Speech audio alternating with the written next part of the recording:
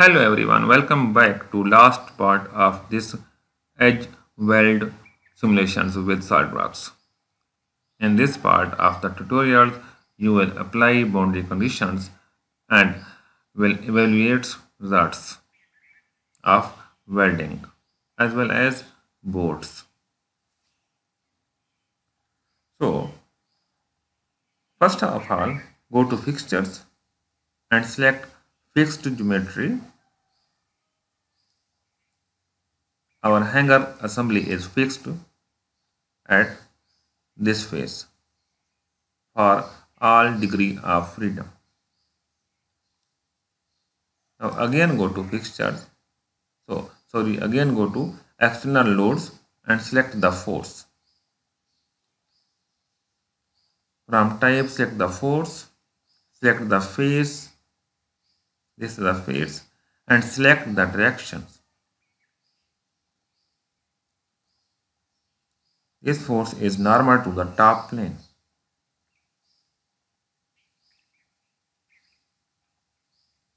Select units that are English and force is applied in these directions. Reverse the directions. Units are SI units and force is 600 Newton. From symbol settings, you can increase the size of this load symbol. Okay. Now our last step is to create the curvature based mesh. Right click on mesh and create mesh. Select the mesh parameters and then select curvature based mesh. Leave all values, for example element size, minimum, maximum by default. Wait until mesh generated. Please subscribe and share our channel, and if you have any queries you can ask in our comment sections. So you can see mixed meshing has been created. Mixed means that these blue parts are solid meshing and these yellow parts are the shell type meshing. Now it's time to run our simulation. Here is the morning time and birds are chirping outside of the windows. So keep enjoying this beautiful sounds of birds as well as this important simulation studies of SolidWorks. So our simulation has been completed. Now it's time to check stress values, displacements, as well as weldment size, weld throat, and the loads on nut and bolts. So if we click on the stress, you can see the maximum stress is 182 megapascal. That is less than the yield strength of the material, that is 282 megapascal. That's mean this hanger assembly is safe, because if we check its factor of safety will be more than 1, that is 1.5. Another parameter you want to evaluate, that is the displacement. You can see the maximum displacement occur at this tip is 0.083 millimeter.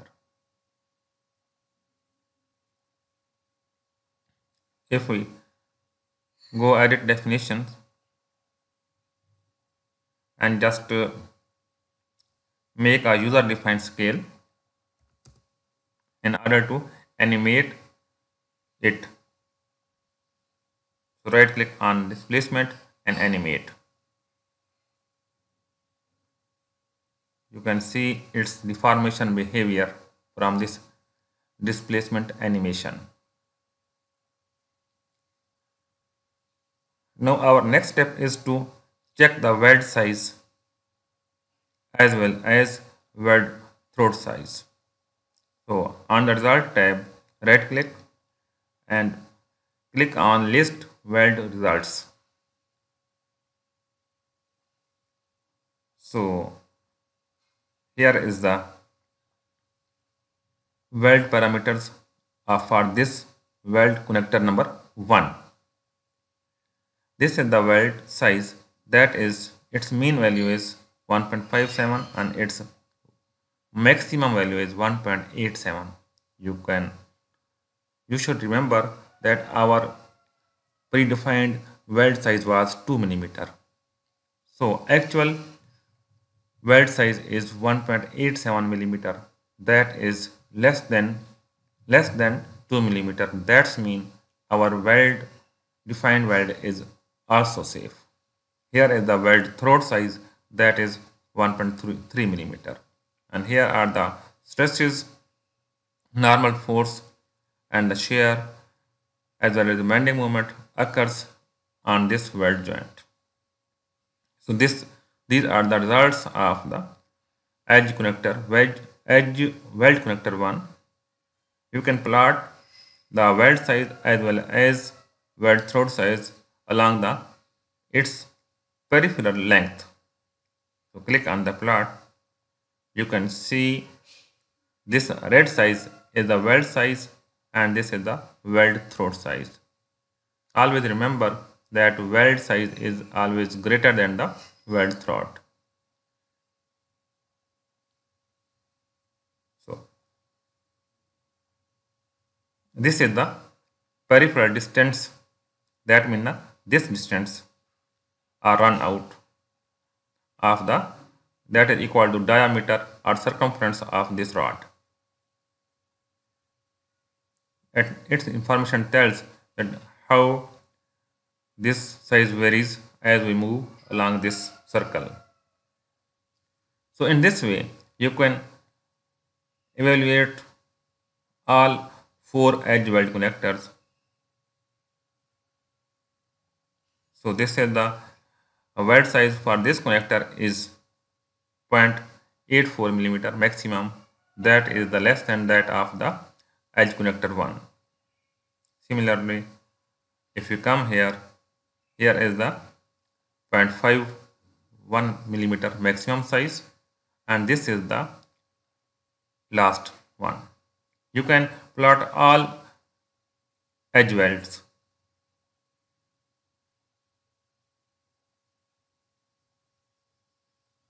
So this arrow shows the starting directions of the welding, this yellow one.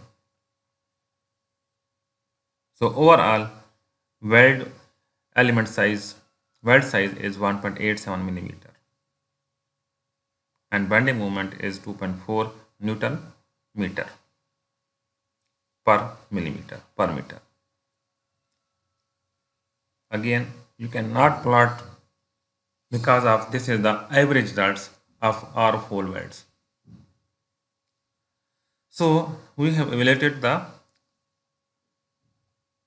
you can see this shows the directions, starting points. This coordinate system show the starting points of the welding. Again go to the results and from here select the list connector force.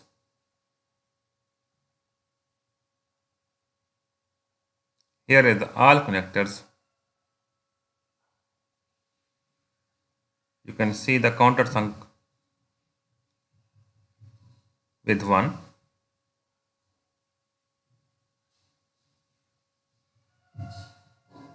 So its shear force for first bolt is 80 Newton and axial force is 480 Newton and bending moment is this. Similarly, you can evaluate all 8 number of screws or nut and bolts and check their shear force as well as axial forces and bending moments in each nut and bolt. So I think you have learned a lot from these tutorials.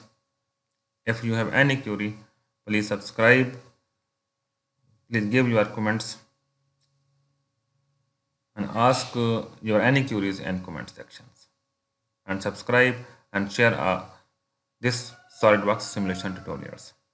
Thank you for your time. Take care. Bye bye.